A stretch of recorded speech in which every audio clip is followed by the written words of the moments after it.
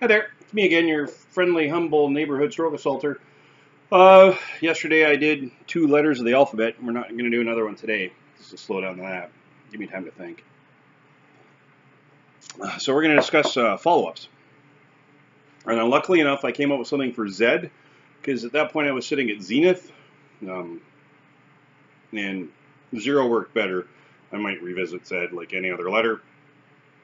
So let's discuss follow-ups a little bit. So one of the things with a stroke is many things are going to be put out of your hands, right?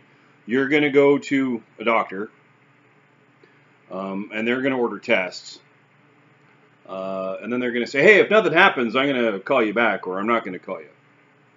I'm going to argue you're going to want to see the doctor, right?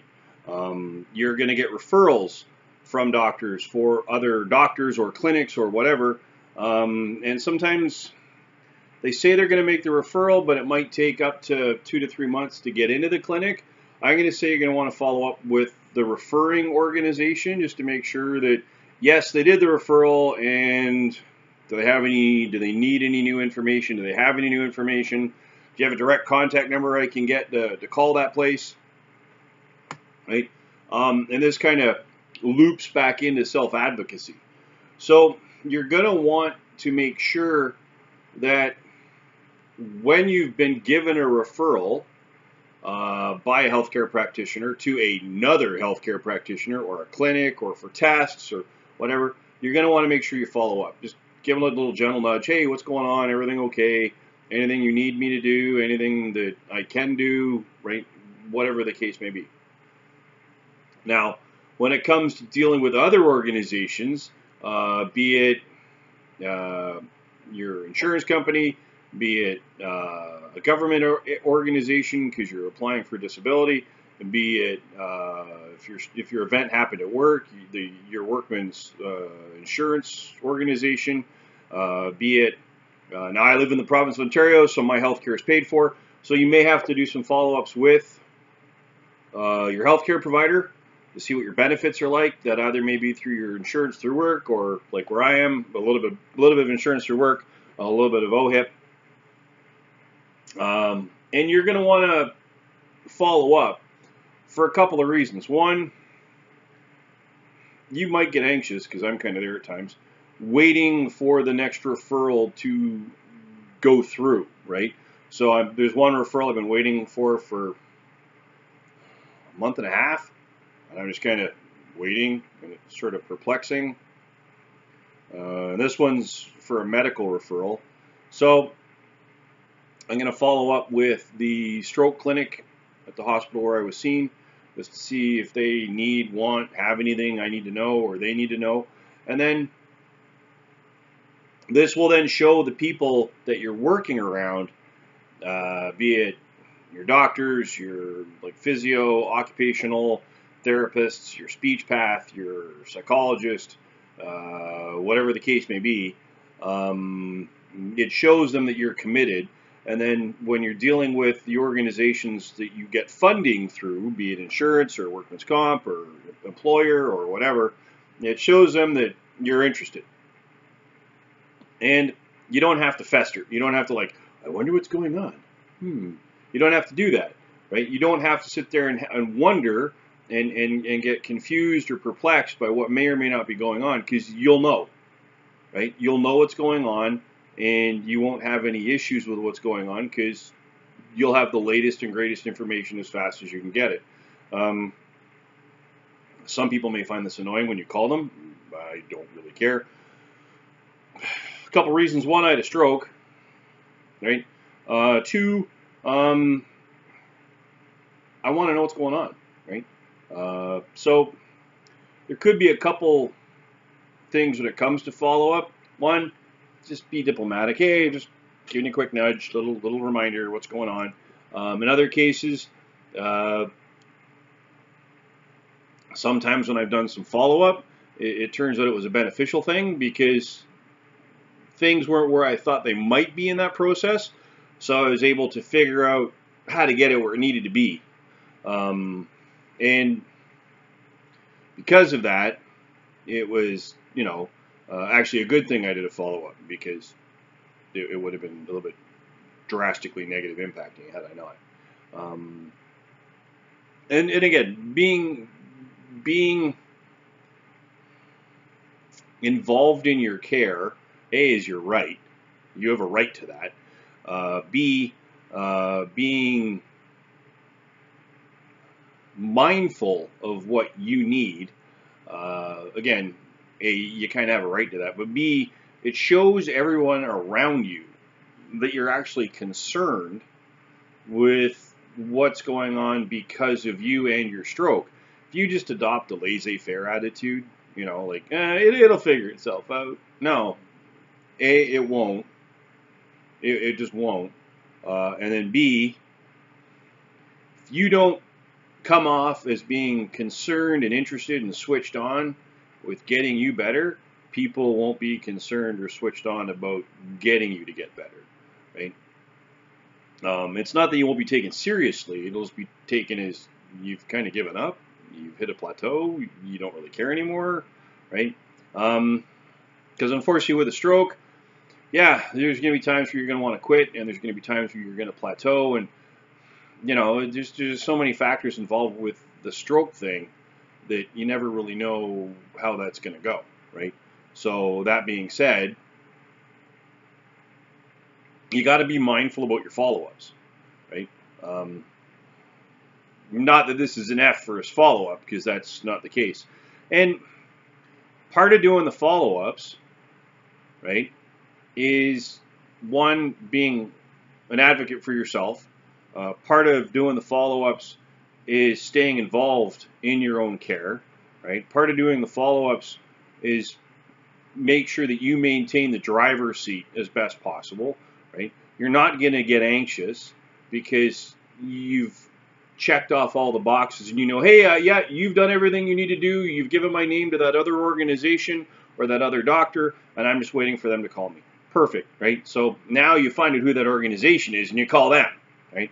And you just say, hey, just touching base, just kind of wondering where I am on the list, right? And by doing that, I think it puts back some sense of control in the stroke, because you have a lot of opportunities during your stroke to lose a sense of any kind of control.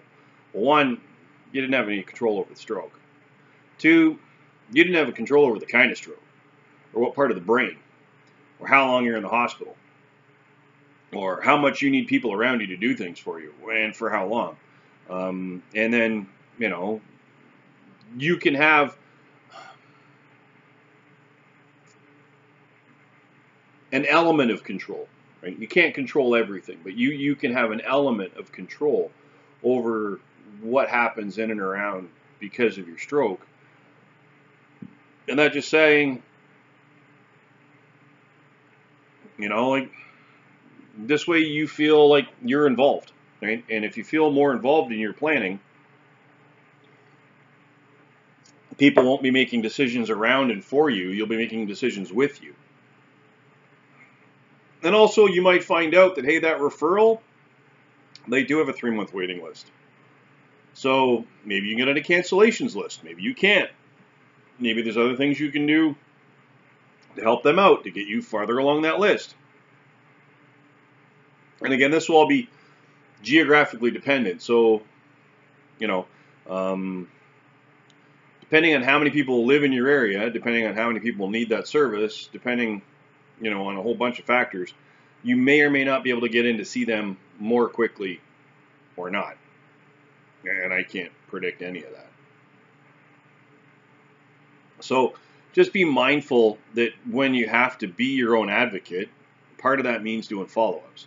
I've done a few follow-ups today and yesterday, just to sort of see where things sit. And some of it's been a bit perturbing in a way. Some of it hasn't. But that being said, I've organized a conference call later in this month, in about a week and a half, to deal with some issues. And that's basically to follow up and be my own advocate. I've already got an agenda that I want to follow. They're going to have to follow it. It's basically the way it's going to go. And don't be afraid to ask questions, right? This is your stroke. This is your journey, right? So you've got the recovery, the rehabilitation, then the reintegration. Doesn't matter where you are in that journey. You're in the recovery in a hospital. You're doing the rehabilitation to get your life back to where it should be, or you're doing the reintegration to be able to go back to work and get involved in the world again, right? Whatever the case may be, wherever you are in that journey. Right? Don't be afraid to ask questions, because the only unasked question is the one that could get you dead, right? The only unasked question is the question that you felt embarrassed or ashamed or possibly dumb to ask. Well, one, you're not a neurologist. I mean, if you are a neurologist and you had a stroke, have fun. Like if you're not somehow involved in the neuro research, neuro treatment, neurotrauma industry, right, you're not going to fully understand what happened to you, or some of the resources that might be available to you. So, that being said, ask questions. Ask all the questions you want. And any healthcare practitioner that wants to pat you on the head and treat you in a belittling or patronizing fashion because you have a question, well, A, they're a horrible human, and B, they need to have a conversation with their college that licenses them, which means a follow-up of a different nature. So you've got to be mindful of everything around you. You've got to be mindful of how everything interplays with each other. You've got to be mindful of what you need. You've got to be mindful of the appointments you have going on. You've got to, and when you're doing your follow-ups, be realistic with everyone, right? Be realistic with yourself. Be realistic with that healthcare practitioner, right? When I had the conversation with my neurologist at the stroke prevention clinic, I said, hey, listen, I don't have any skin in this game. You're going to make the decisions around me. Here's my symptomology. Here's my problems. And here's how it relates to my life. Right? What do you want to do about that? Right? And he, at that point, told me, you know what, you're no longer off work for 3 months, so I'm going to make you off work for 6 months. I'm like, oh. Was not planning on that one. And then I brought up some medications. He goes, yep, I agree with that possibility, right? And I'm going to refer you to a specialist, and they're going to make the determination how, where, when, why that may or may not be the right avenue to approach. And again, I just approached the doctor. I've got no skin in this game, but I've heard good things about this. I want to try that, right? Is that a possibility? So he made the referral to a special clinic, and I'm got to go in for some testing or something like that. I don't really understand what has to happen. I just know I do. And then from there, it's just a matter of it's a waiting game to get into that clinic. I'm going to touch base with them once I make this video, so in about 10 minutes, if that. And when you go to your family doctor, right, ask questions. When you have to go to, say, your eye doctor, ask questions. When you have to go to any doctor, right, ask questions. And one of the questions I ask is, hey, are you the one that is the right one to get what I need, or do I need a referral to somebody else? If I need the referral, please tell me who, and give me a referral so I can go bother them, right? Or in other cases, I've already done the research and I know who I need, and I'm like, yeah, I need a referral for this. So just write the note. So when you do your follow-ups, one, be prepared with questions, right? And be prepared to ask any question you need to. There's no reason to hold back anything, right? In fact, if you hold the question back, I would argue you're just going to get more anxious. I would argue that would probably be the wrong thing to do, right? So on that note, any question is a fair game question. I wouldn't even question the question. Just ask it. And if you get treated in a belittling there kind of manner, well, I'm just going to ask you, can I have your college number, please? Because I'm going to have to contact the college because you're an asshole. It's that simple. So on that note, I'm going to run away now and make a couple phone calls. And if there's anything you'd like to see me cover, topic about anything, You can either email me at strokeassaulter@gmail.com, or you can leave a comment down below. And if you've liked what you've watched over the past while, like, share, comment, subscribe. If you know anyone that's currently going through the stroke recovery, reintegration, rehab process, please share this with them. They might get some benefit out of it. And if you happen to know or watch, observe, either in yourself or someone around you, the signs or symptoms of a stroke, that being facial droop, inability to raise both arms equally, effectively, or at all, inability to smile equally, effectively, or at all,